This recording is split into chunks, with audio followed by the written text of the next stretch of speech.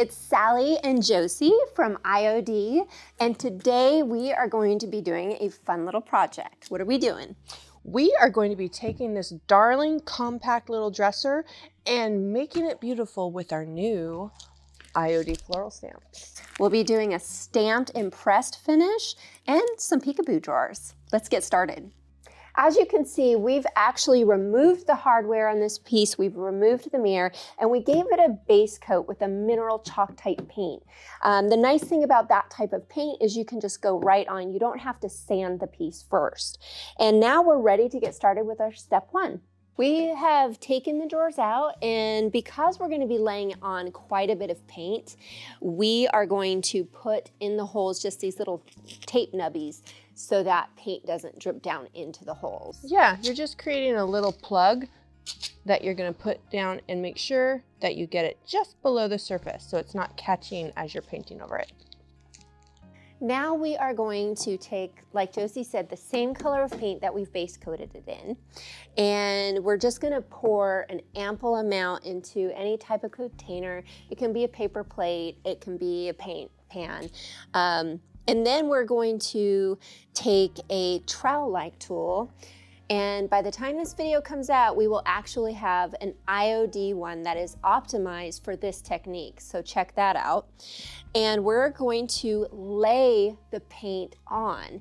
What's really awesome about this technique, and you'll see Josie's gonna get started here, is that it allows for a really smooth, buttery surface that is perfect for the stamped and pressed technique. And it just gives the surface coat a different, more flat finish that's really just kind of velvety. We love it. It's Josie and I used to do European wall finishes, and this is the technique we use to trowel on joint compound to get a beautiful European wall surface. So we're using the same technique on furniture for our stamped and pressed.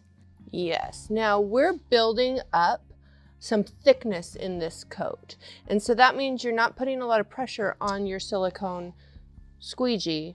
You are allowing it to move the paint around without scraping it off, if that makes sense. We actually have a few tutorials where we do this technique, so if you want to dive a little deeper or see more examples of it, check our YouTube channel and you'll see some more stamped and pressed, and we go into more detail in how we lay on this paint coat. That is beautiful. We're going to do this on all three of the drawers and the top and the sides.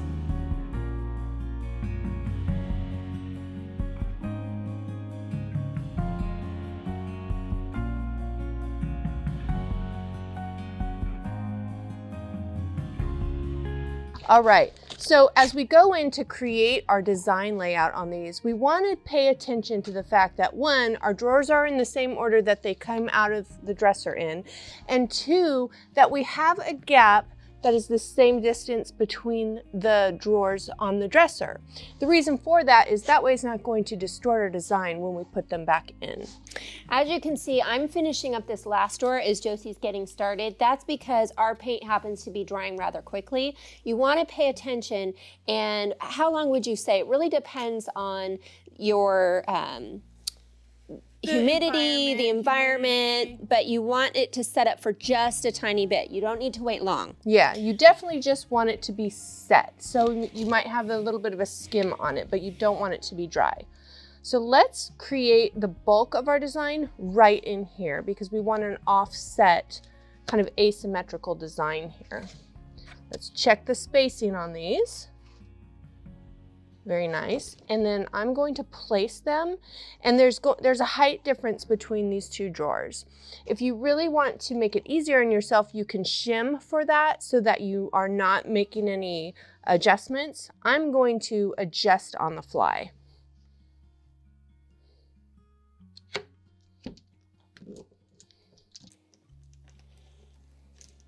I don't know if Josie mentioned this, but these stamps are actually optimized for this technique. Yes, exactly.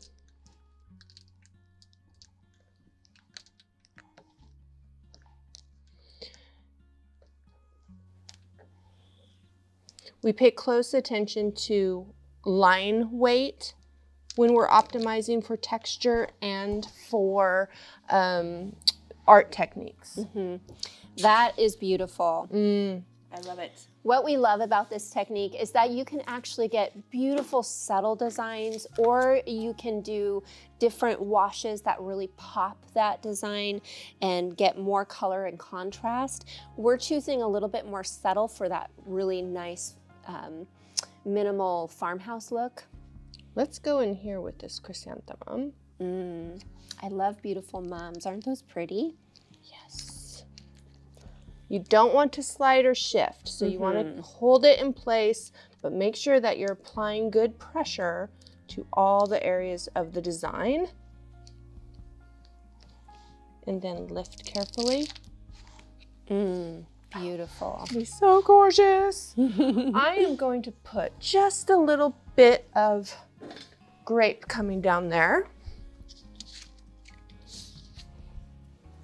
so that there's a little bit of the grapevine just kind of tucked into the design.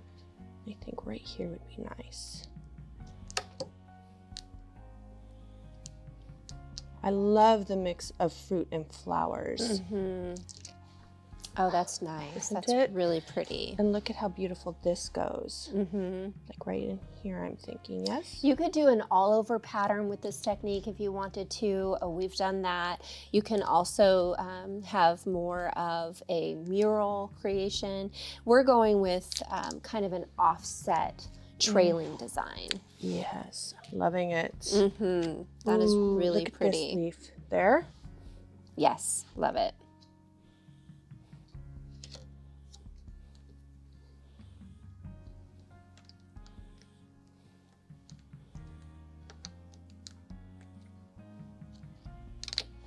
Oh, it's gonna be so gorgeous. Gorgeous, gorgeous. Gorgeous. Okay, let's choose some more. I really like this big grape leaf, and then maybe another flower here. I think something right here. What do you think of this? I love that. That's perfect. That is a big, gorgeous grape leaf. These designs will actually be brand new when this video airs, so make sure you contact your stockist. Use our store locator. You can find online stockists as well as local ones, and get a hold of these stamps for yourself. We're gonna go ahead and do the top, repeat the steps that we did on the drawers, on the top, sides, and any other surface that we really want to blend in. And then we're going to take the stamp design and bring it up over this corner.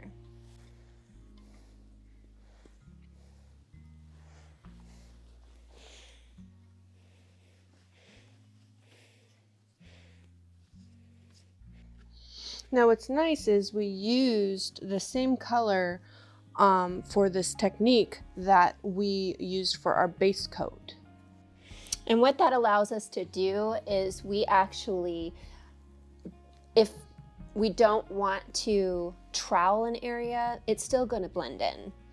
Totally. And you can apply your base coat with the trowel too. That's true.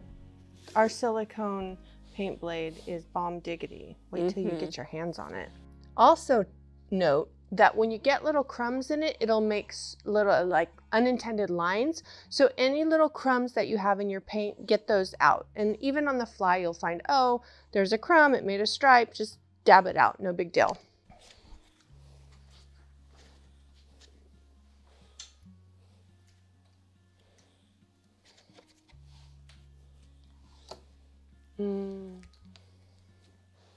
Again, our stamps are designed and optimized for this technique. The line, we pay attention to the negative and positive as well as the line weight. And that just really gives this beautiful, clean look.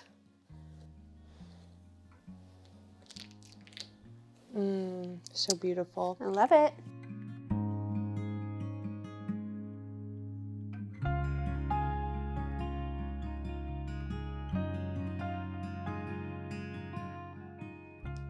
I love the crumply twisting, the fluid movement of the leaves. The next step is where the magic happens. Okay. Beautiful. All right, we're gonna finish up doing the sides with the laying on of the paint, and then we're gonna let it dry and we're gonna move on to the glazing step.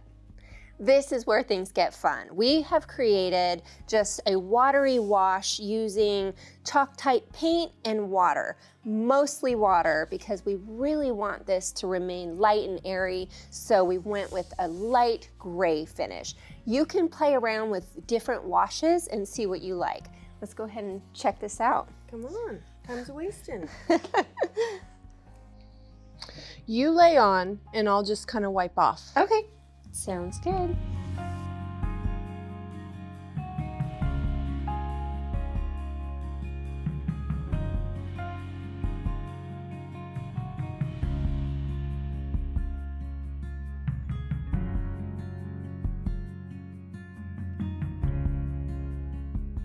You're really keeping it loose and you're coming right back in to take it off so that you have a light color.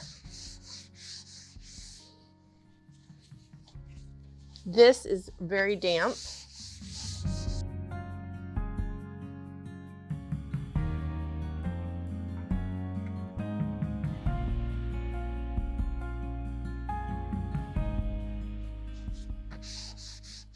And you're working kind of quickly because you don't want stop marks and you don't want it to, in that raw paint, it's very absorbent.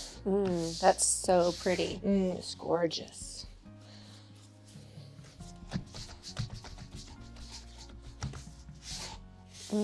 I would scumble that all over. Yeah, it adds a nice little texture. It does.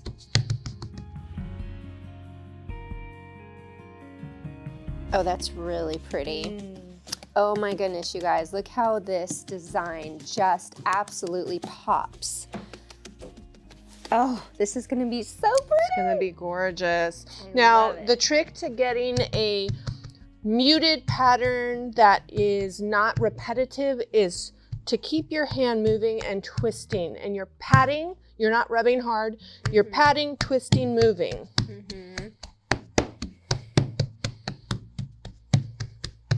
So it keeps it soft and organic. A nice soft cloudy finish.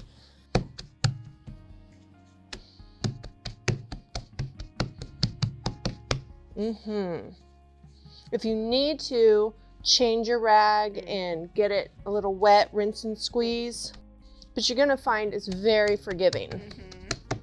I think that's good. Yeah, it's lovely. All right, let's go ahead and apply this to the drawers.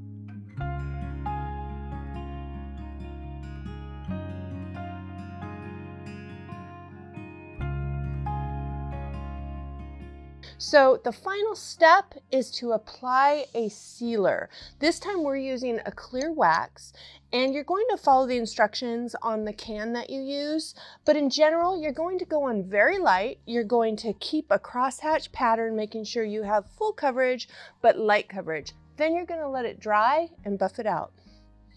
A little dab will do you.